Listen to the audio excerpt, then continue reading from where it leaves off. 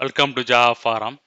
Now I am going to show you how to compile and run C and C++ program using GNU compiler in Fedora 39 workstation. So first we need to check whether GCC compiler for C and C++ installed or not. So this is the command to check whether GCC compiler for C and C++ is installed or not. Yes, for C and C++ compiler are available.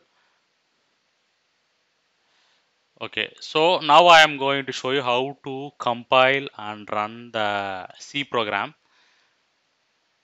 So before that, let me show you C and C++ file. So this is my C program.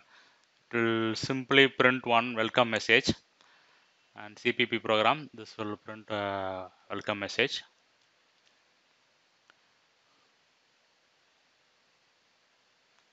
Now first I am going to show you how to compile the C program.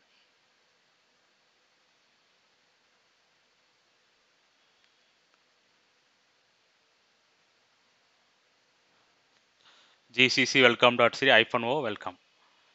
Yes. Output file will be created /welcome. Yes, I can able to compile and run the C program. Now let me try for C++.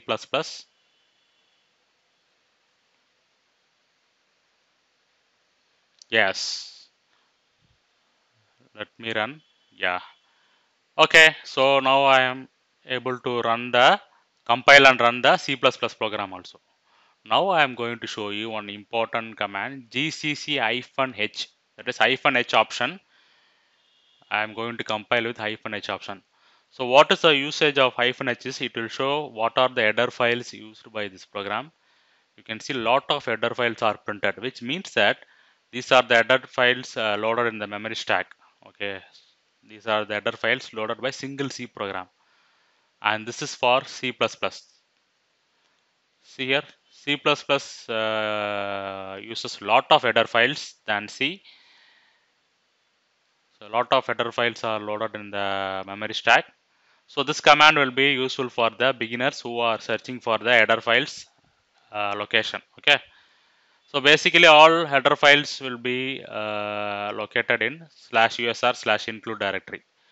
So GNU GCC compilers will take the header files from /usr/include directory only. And there is a separate directory for C++. Okay.